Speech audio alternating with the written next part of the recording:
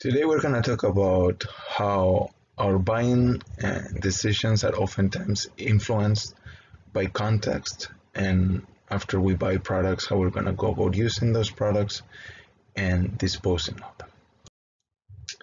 So first, let's make clear that purchase decisions, while they happen all the time, they are also influenced by many factors, right? Not only the way we are, our personality, interests, affect our decisions, but there are also contextual factors that change from situation to situation, and they make us make decisions that are very different than the ones that we have made in the past. So today we're going to talk about some of those factors that are going to be changing and how they impact our buying experiences. So first, let's break those factors into three big buckets, right? Some of those factors that are going to influence our buying experiences are going to happen before the buying, right? And we're going to call those antecedents, right? Something that happens before, right? Things like what is the context in which that product or service is going to be used, right? How much time do I have in my hands to make the decision? Or how do I feel about that time? What is my mood? Am I in a good mood? And because of that, maybe I'll take longer and maybe I'll ask others. Or am I in a bad mood, right? And also, how do I feel about shopping? Some people love shopping, right? And some people hate it, right? So all those are gonna make the whole shopping experience very different. And then we're gonna talk about factors that influence the actual purchase on the spot, right? So we're going to talk about the shopping experience overall, right? We're going to talk about things that we actually either observe, smell, or sense in general at the point of purchase, right? So what do marketers do sometimes to influence our purchase decisions on the point of purchase, right? On the store, location, website, whatever it is, right? And also, maybe we're going to talk a little bit about salespeople, right?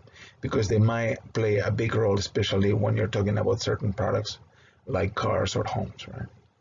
And then finally, we're going to talk about what do we do after the purchase, right? What is the role of satisfaction, for example, right? What happens when we are unhappy, right? How do we go about getting rid of the product, right? What are the different options that we have? And what are other ways in which we can actually maybe not only just recycle or dispose completely of the product, but maybe sell the product, right? Use alternate markets to maybe provide a second usage opportunity for a product that we are no longer interested in using at that time. Okay. So first, let's start talking about usage context. And this is absolutely crucial, right? We buy things, but we buy things and we also purchase services. But we don't do it because it's fun, for the most part. For some people it is. We do it because we're trying to achieve a goal. And because of that, the reason that it's underlying our purchase is usually a usage occasion, right? So, for example, here you have a diagram that outlines different situations for which you might consider using sunscreen, right? So you don't always use sunscreen for the same reasons, right? It is very different, for example, when you are, going to the beach, right? Like you have here in the first case, okay? Versus when you're going maybe skiing, right? Something that I love to do, but I don't get to do a lot, right? So, in fact, I love both, right? Both the beach and the skiing, okay? But what I'm gonna be looking for in the product, in this case sunscreen, is gonna be different depending on what my usage occasion is going to be. Also, to add more excitement to the story, it's also gonna depend who's gonna be using the product, right? So in my case, I do have kids, right?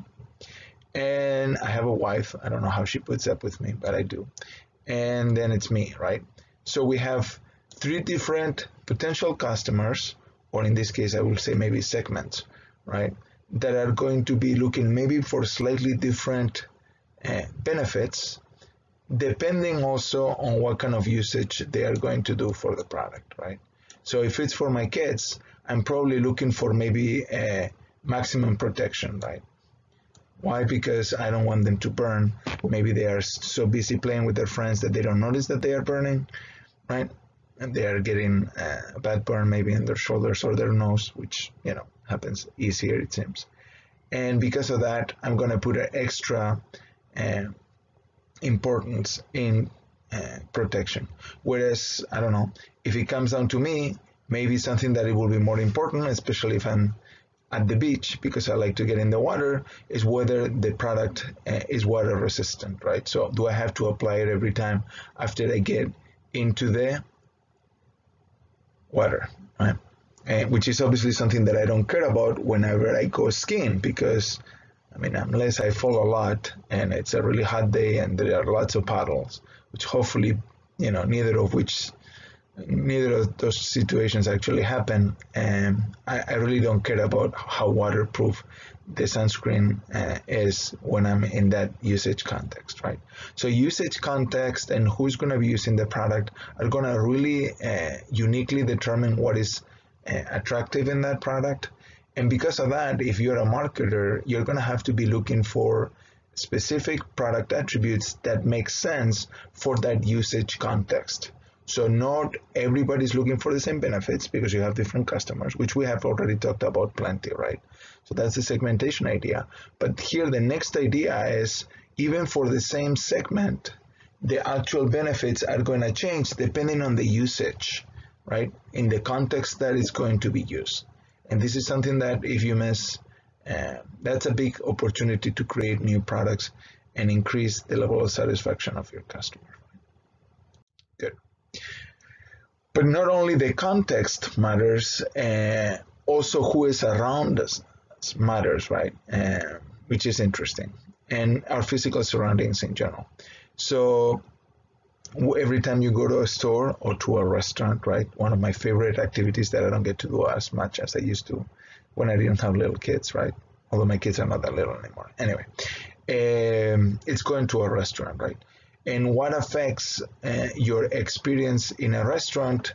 Well, it's everything, right? It's the lighting, the music, smells, right? The decoration, okay? Everything is part of an overarching experience. In fact, this is why you go to Starbucks and pay so much more money than if you buy coffee at McDonald's, right? And in fact, this was, by the way, I don't drink coffee, right? But my wife was telling me that she was pretty surprised about how good the coffee at McDonald's was, right? She didn't expect it to be as good. But whenever I go to coffee with my wife, we never go to McDonald's, even though she likes the coffee. Why?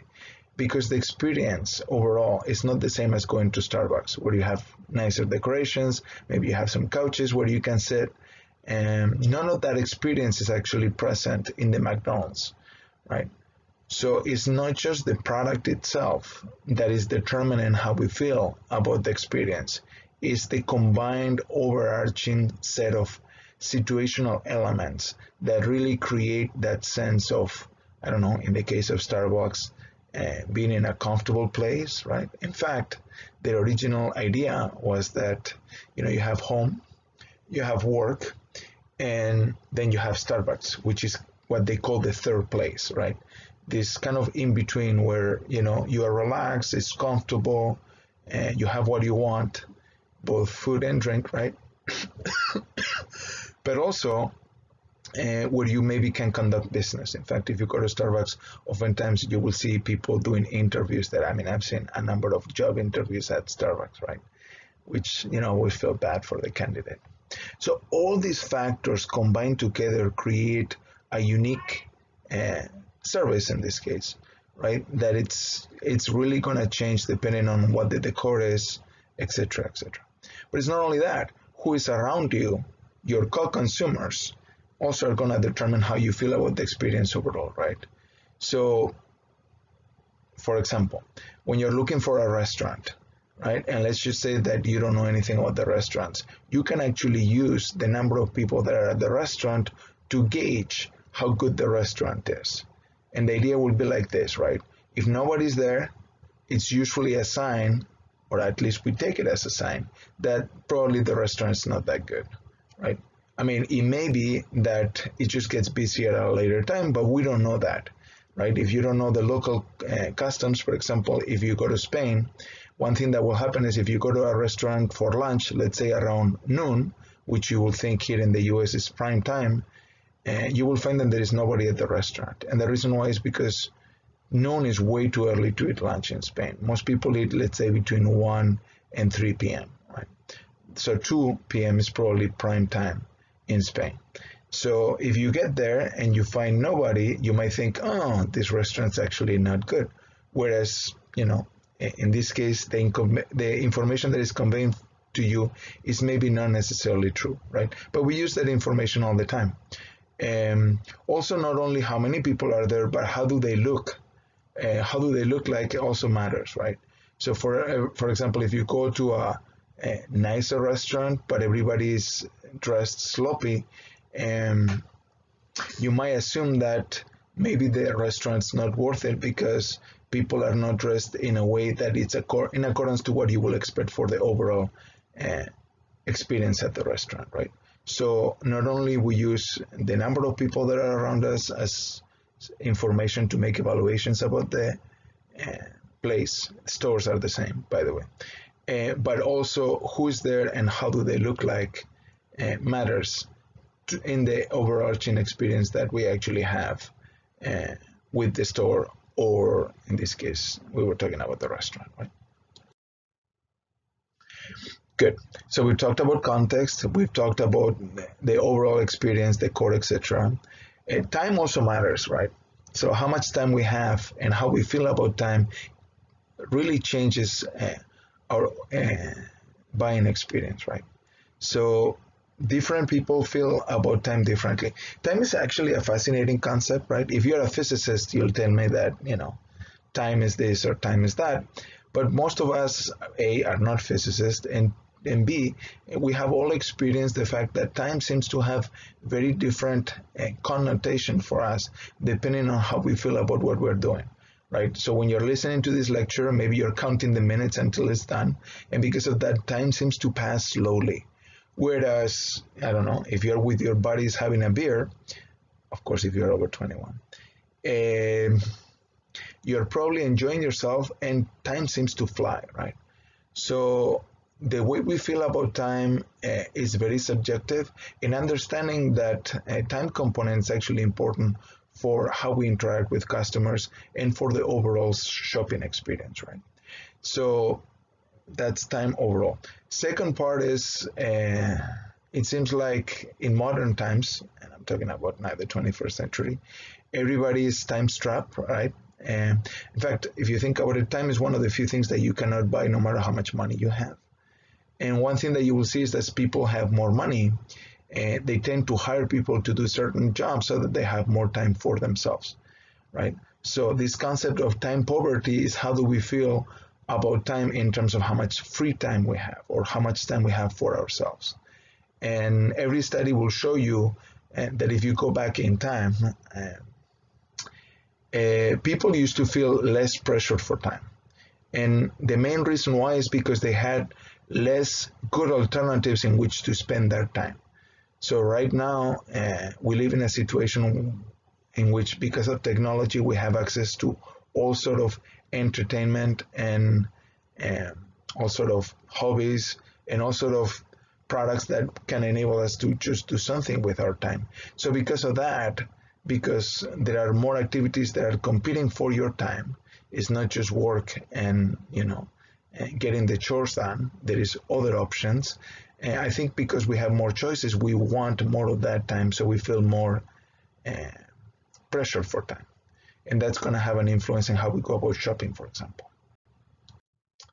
So how does that affect our shopping experience? Well, it depends on what our view of time is, right? So for some people, and by the way, this is a study based on women, but I suspect a lot of these factors will apply if you were to actually do the same study in men. But I haven't seen the same study in men, so I don't know, right? That is just a guess, right? There are different aspects of time that matter. One is who is the central focus of the activity, right? Is it me time, or is it time that I spend with others? And by the way, depending on your personality, for example, this is going to be a big determining factor of how you feel, right? If you're an introvert, you usually want to spend more time on your own, right? So more me time. Whereas there are some people that are more extrovert. We've talked already about personality, right? And in that situation, you're going to want to spend more time with others, because when you are with others, you just feel better, right? So this distinction is going to actually influence how you see every activity, right? Shopping is the same, right? If you care about me time, right, you are more likely probably to shop online. Why? Because you don't want necessarily to be with others while you are shopping, right? And the ultimate way of shopping on your own is shopping online, right? Where you don't even have to necessarily interact with the person that is helping you at the store, right?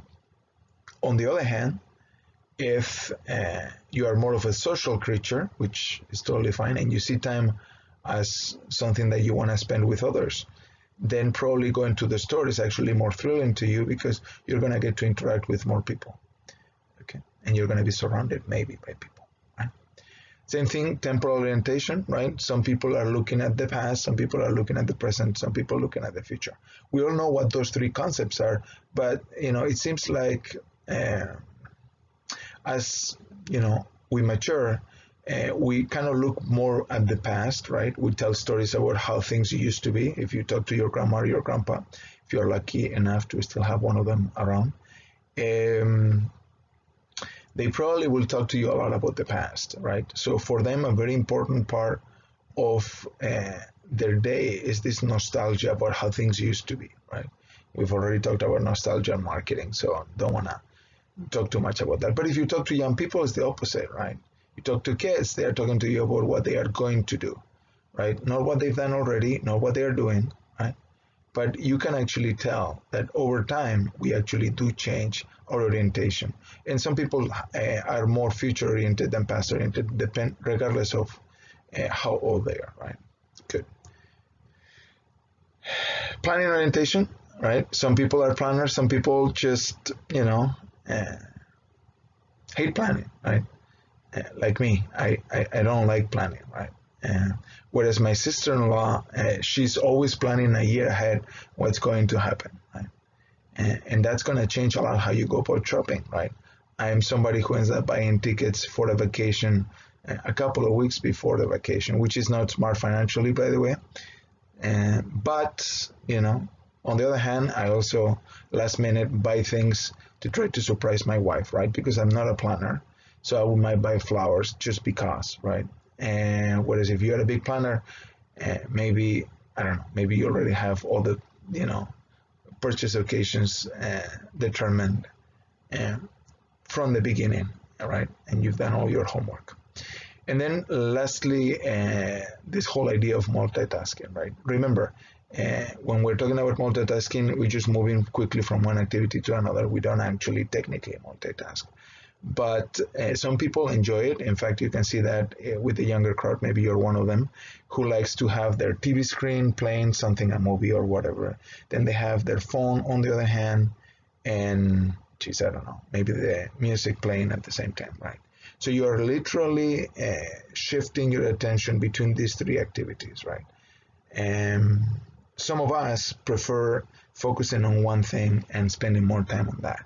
And by the way, gender matters for this. It seems like females are more, they lean more towards multitasking than men. And of course, that's going to impact how your shopping experience will actually be scheduled and created.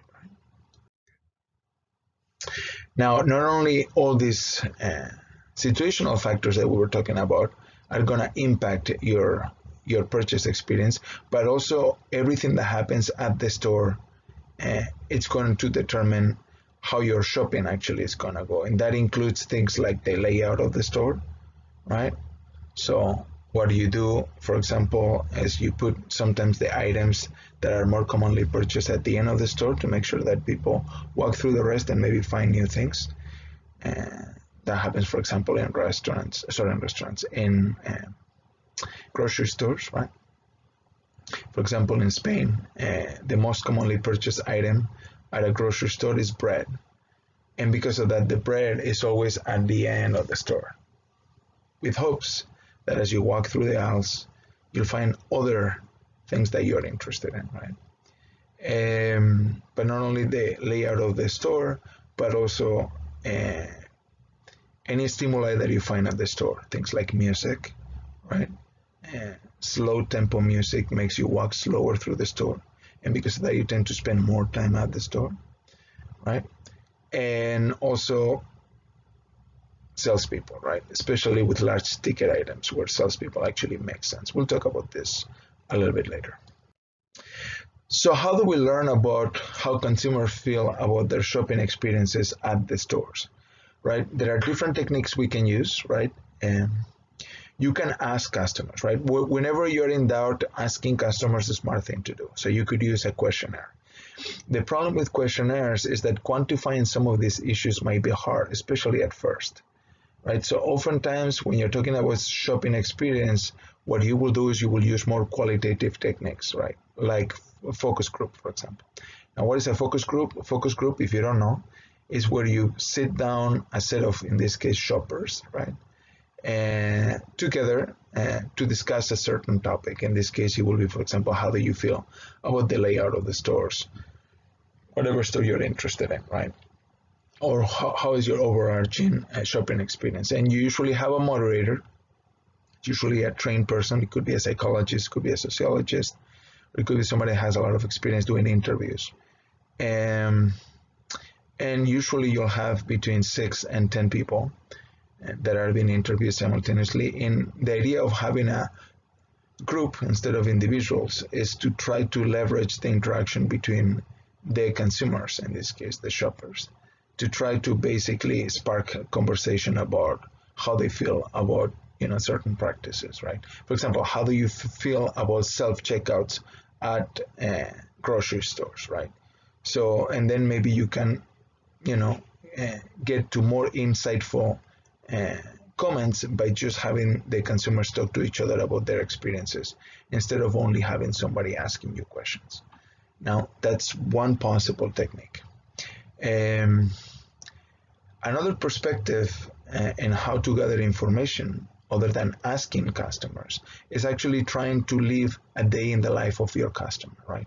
Having a customer journey, which is the idea that as a manager, right, as somebody who's trying to design maybe new experiences, what you do is you try to put yourself in the shoes of the consumer and see if you can identify what the pitfalls are, how you can improve the experience, etc., etc. Now, a lot of the thoughts behind this come from the engineering story, right? Sorry, the engineering discipline, right? There's a whole discipline in engineering called total quality management that tries to find what the faults are and how we can improve them, right? And within that whole literature, there is a whole branch that started in Japan that is called Gemba, right? And Gemba is a technique where you essentially do what I just described, right? You basically go to the true source of information. And instead of asking somebody, what you do is you try to live that experience. So how could you do that? Well, let's say that you're Toyota, right? Toyota, who is a company that has been building reliable, functional cars for many years. Yeah. Let's say that now you want to create a sports car, right? Maybe it's hard for your engineers to actually understand what it really means to be sporty, right? When it comes down to a car, it's not just about 0 to 60 times, it's about how the car feels when you drive it. So because of that, what you might consider doing, maybe, is you might take a set of your engineers and designers, you send them to Germany, which is what Toyota did, by the way, and you have them basically test drive a bunch of cars on the Autobahn, right, where the cars are going at fairly high speeds, right, at least in the portions that are in the Autobahn with no speed limit. Some of them have speed limit. And that's experience that it's hard to replicate in Japan, for example, unless you are in a circuit or a racetrack, which is a very different environment than the autobahn, right? So if you're trying to replicate that experience, you literally have to send the engineers to Germany and have them actually live it, so they can actually get a sense for how to design a car that will be good into those conditions, right? If you're trying to compete with Audi, with BMW and Germany, who, Germany is their playground, right? That's where they originally are from.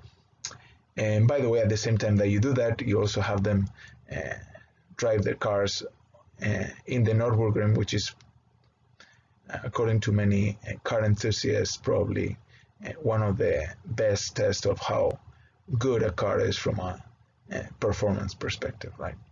So it's the idea of going to the source of information instead of asking indirectly somebody. And sometimes that means that before you can get into somebody else's shoes, you need to take your own, right? So before you can walk into a customer, maybe you need to remove your preconceptions and try to understand really what's happening, which is hard, right?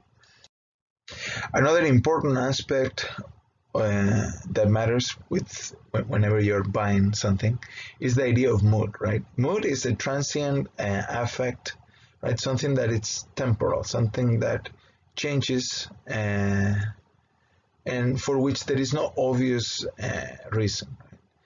And you can describe the different activities that you're going to do from a shopping experience and classify them pretty clearly in terms of how you feel about them from a mood perspective by looking at whether they are two things. One is the degree of pleasure, which is captured here by this scale between the levels of pleasant and unpleasant, right?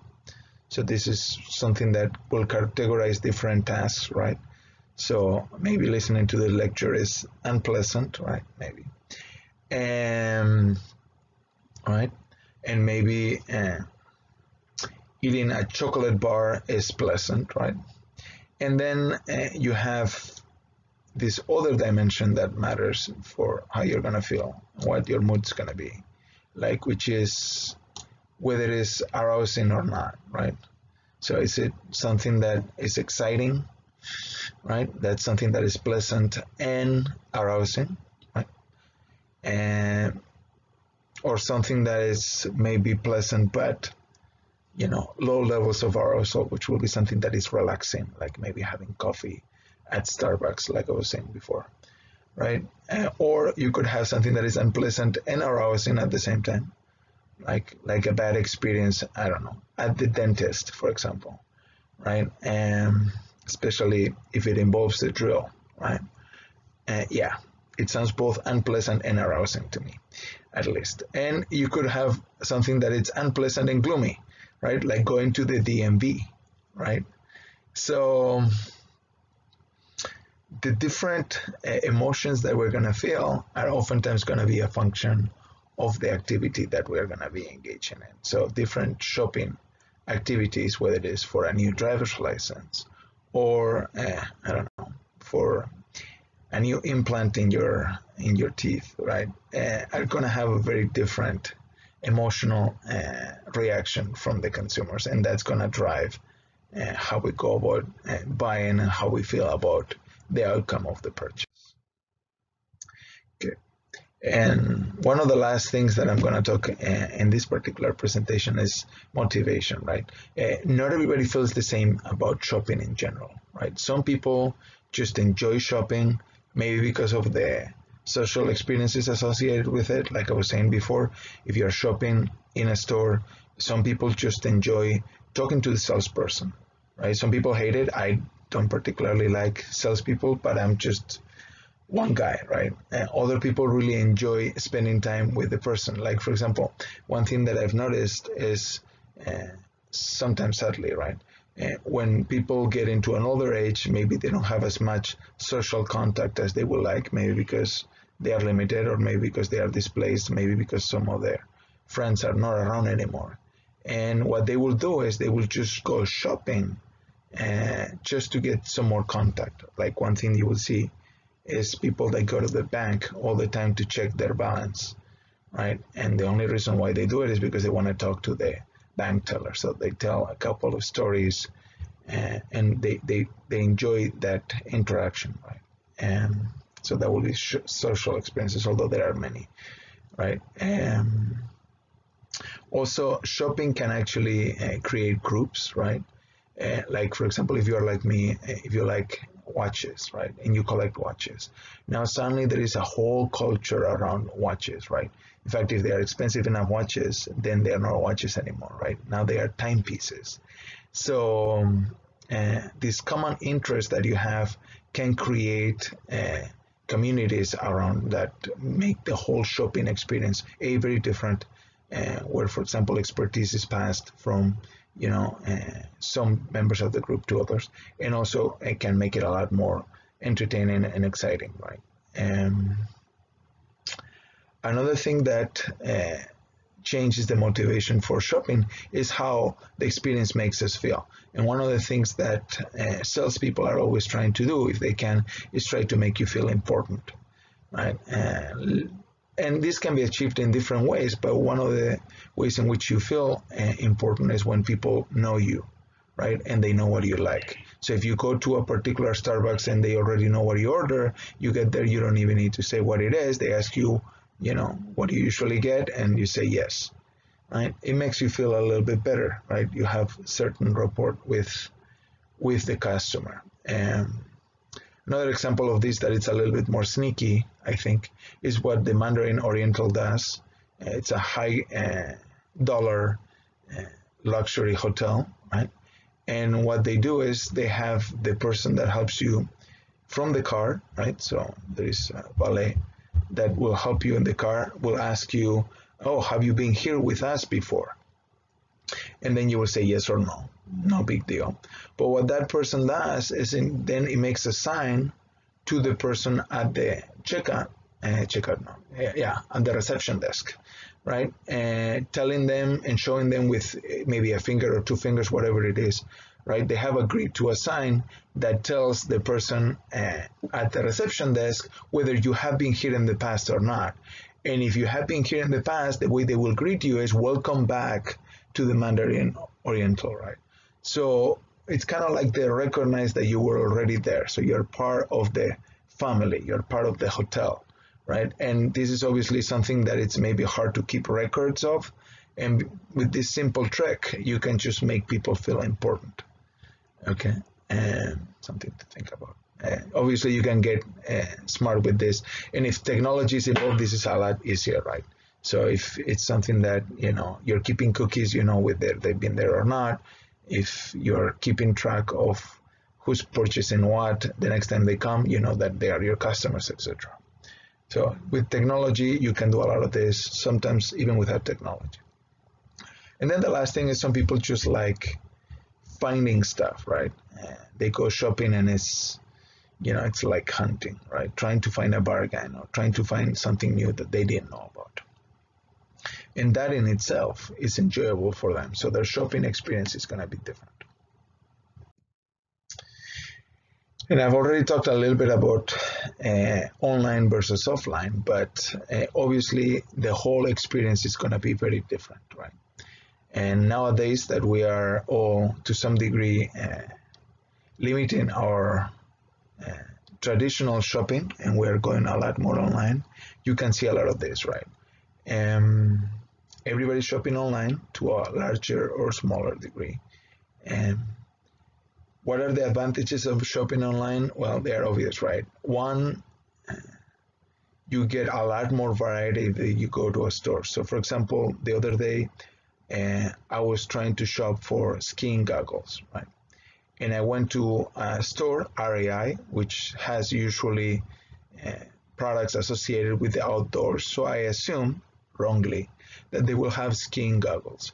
So I got there and I asked one of the attendants after browsing the store for about 5 minutes and not finding anything, if they had any skiing goggles. And he said, oh yeah, I think we have one over there by the bicycle helmets.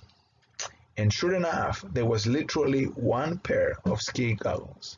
So there was absolutely no variety. And And that's just the opposite to what happens when you type skiing goggles at Amazon, right?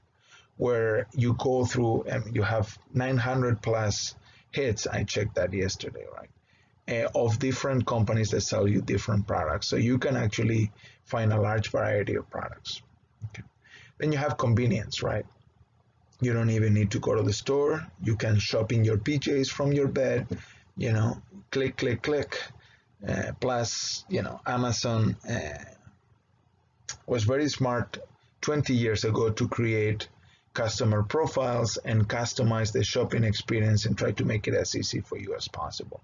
And a lot of companies have copied this model, right? So now everybody, when you log into their website, they know who you are. They allow you to keep credit card information, etc., so that your whole electronic shopping experience is seamless. This was not typical 20 years ago, right? So convenience, big plus, right? And potentially good customer service, right? Same thing with Amazon, and I have no affiliation with them.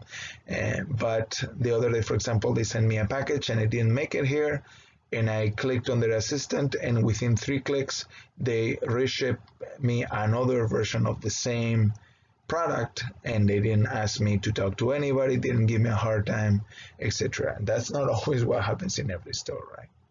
Good. Now, what are the downsides? Well, the first downside of shopping online is that you usually don't have direct access to the product or service right away. This may be different depending on what you're talking about. Like, for example, with software, you might be able to have direct access to software right away. You can download it almost instantly with high-speed connections. However, when it comes down to other products, like physical products, this is usually not the case. And that's one of the biggest headaches. This is why Amazon, again, has been pushing so hard to basically lower the amount of time it takes for the products to get to your door. And they have this whole drone prototypes where they're trying to deliver products to you within a 2-hour window. We'll see if actually that gets approved, because I can't even imagine all those drones flying all over the place, but maybe eventually will happen, right? So that's a downside for online shopping. And then you have the obvious other issues, which is fraud and security, right? Although security is always an issue, but it's more of an issue when you are basically using your credit card online, and anybody who knows what they're doing might be able to get access to it, even with encryption. Okay. And then shipping charges, right? Amazon also cracked this one by providing a service that for high usage rate people, so people that buy a lot from you, you have a flat fee that you charge them, and that way any additional shipping charges are actually covered, right?